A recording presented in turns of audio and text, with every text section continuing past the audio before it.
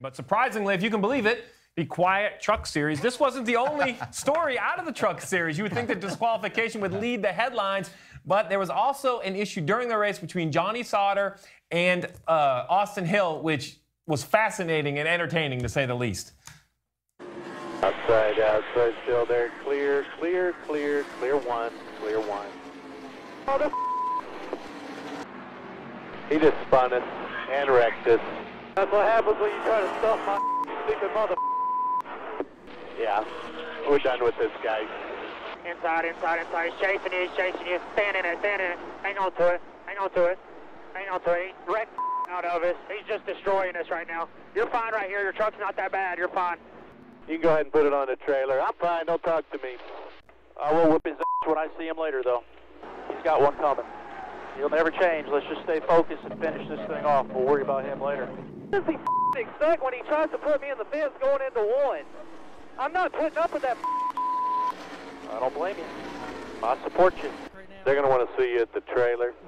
I know you guys are listening to me on the channel, and I know you don't like that NASCAR, but that's the second week in a row that guy's wrecked us. You need to watch the video. Well, if you couldn't connect all the dots with all the beeping on the radio, basically what happened is Austin Hill had a little contact by Johnny Sauter going to turn one. He thought it was too much, too frustrated, whatever the situation was. I think we would all agree he went in and wrecked Johnny Sauter, got him in the left rear corner, up the hill. Johnny Sauter went. Then Johnny Sauter under yellow, which I think is an important clarification in this, runs Austin Hill down, wrecks him. They park Johnny Sauter. I'm confident this is not the end of this situation. So, Jeff, what does it look like moving forward from here? I don't know. I think NASCAR's in a tough spot right here, and here's why. I think if you look at points, if the playoffs started today, and let's just say you go back, you find Johnny Sauter 25 points, which is what they fined Jeff Gordon when he and Clint Boyer got in that deal. It's 0 penalty. It means nothing whatsoever. So I don't know how NASCAR handles this. They're going to want to penalize Johnny Sauter. They're not going to want to penalize him too big, right? They don't want to do that, I don't think. But at the same time, if you're going to penalize him, it has to mean something. So it's going to be interesting to watch what NASCAR decides to do. Do you fine them X amount of points no matter what the situation, no matter where they are on points or whatever, or do you fine them, penalize them rather based on the situation they're in? I think it's going to be interesting to watch and see what happens. Well, we saw the playoff standings. The reason that 25 points would mean nothing is because Johnny Sauter has a win, so he's in the playoffs. We saw Matt Kenseth retaliate with Joey Logano. Matt Kenseth missed races.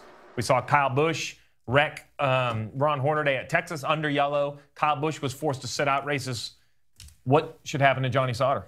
Oh, gosh. Yeah, this is such a debate all the time. And, well, as race drivers, I mean, you're in a heated situation and you're battling hard, and you don't always make the decisions that, when you look back, that you wish you would have made at the time. And Johnny Sauter is a champion.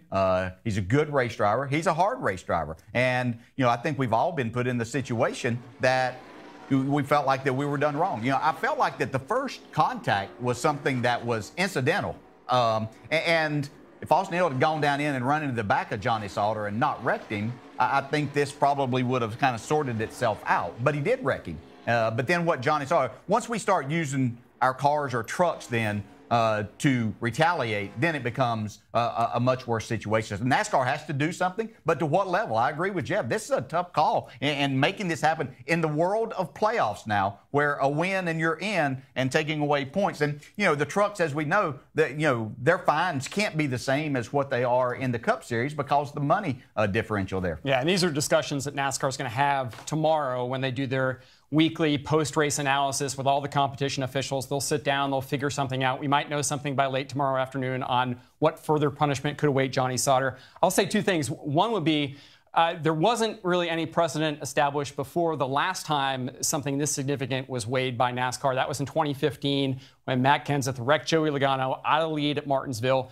Kenseth got parked 2 races, was made to sit out for 2 weeks, and there really hadn't been a precedent established prior to that for that kind of punishment. So that was interesting. And then I'll say the other thing, the example you bring up, Stevie, about Hornaday and Kyle Busch at Texas. Kyle Busch's penalty in that instance was he sat out the remainder of the weekend. He sat out the Xfinity and the Cup race at Texas. He was allowed to return the following week. If you talk to some NASCAR officials now, I think there was some remorse about, did we sit him for too long and have him sit for 2 races in other series? Maybe it should only have been 1 race. Yeah, so So I felt like when Matt Kenseth got penalized, I thought that was too severe. And here's why. Exactly what you said. There had never been an example of that was that severe. And NASCAR at that time, and I think mainly Brian France, decided this is a different situation. You took a guy that was in the playoffs and with a chance to win a championship, and you took him out with a wrecked race car. So does that change this conversation? And I think but then I go back and I think about the Clint Bowyer, Jeff Gordon situation. It was the same thing. Clint Bowyer was second in points. He still had a chance to win the championship, although an outside chance. Jeff Gordon took him out, and he was only fined 25 points. Right. So this ball has moved. And this decision that they make on what they're going to do with Johnny Sauter isn't going to just impact the Truck Series. It's going to impact every series. Oh, yeah. Because it's going to set an example of what you can and cannot do as a driver. And I think that's why it's so difficult. So for me, this is where it no longer becomes racing. When two people wreck for position, no matter how blatant the situation is, I don't feel that should ever be refereed. Two guys on the racetrack, that's between driver and driver. That has nothing to do with any of us. And DJ, if you don't like what Jeff did, that's between you and Jeff, and you need to go work it out. As a crew chief, that's what I always supported. When it starts to happen by cars that are multiple laps down like Matt Kenseth, or even more importantly, when it starts to happen under yellow, that is unacceptable. There are safety cars on the racetrack. There are safety trucks on the racetrack. I mean, whether it's 3 seconds into the yellow or 30 seconds into the yellow, when the track goes under a yellow flag condition from a guy that used to jump over pit wall, that's no good, right? Like that has got to become. So I think the severity for Johnny Sauter has to be swift. I would like to see a suspension or the loss of playoff points, but nothing that removes him with an opportunity to race for a championship. Now, he should feel it.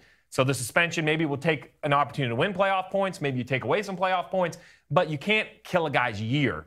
And I think that's what's going to happen if they lose, if he's not eligible for a championship. We'll see what they do. But either way, one sleepy truck race in Iowa. I mean, we've had a lot of, we had a whole segment between a disqualified winner and a wreck under yellow. We've had a lot to talk about. A lesson for every race car driver in this, in my opinion, is all of this started the week before. Yeah, they were still mad at each other about what happened, right? Yes. Yeah, right. And it only took that much to spark the fire. So, people laugh. Kale didn't used to text Donnie. Well, you know what? If you need to text somebody just to clear the air, even if you agree to say, you know what you just said I completely disagree with, you need to communicate. Yes. Because you're going to race each other. You're going to get together. That's what racing is. And you better find a way to communicate. And I heard, Austin Hill, I heard him in an interview say, he kind of tried to have a conversation with Sauter or looked at him, and Sauter, he felt like kind of just said, I don't know. I wasn't there, I didn't see it. Should be. But you better find a way, right? You and I have had tussles, and you've got to find a way to have that conversation. Because I promise you, if you and I get together Saturday night, we're going to find each other next week too. It's just always how it works. A great example is Logano and Kenseth, right? Because Kenseth was primarily upset with Logano because he never got any sort of contact. Not even an apology, I think he was looking for, Jeff. But after Logano was spun Kenseth out of the lead at Kansas, he never heard back from him after that. Yeah. And I think if Logano even would have said, hey, I know you're mad, but too bad, I was going for the win, that might have kept Kenseth from wrecking him at Martinsville. Hey, Motorsports fans, thanks for watching. Make sure you hit subscribe before you go for all the latest news and highlights across motorsports.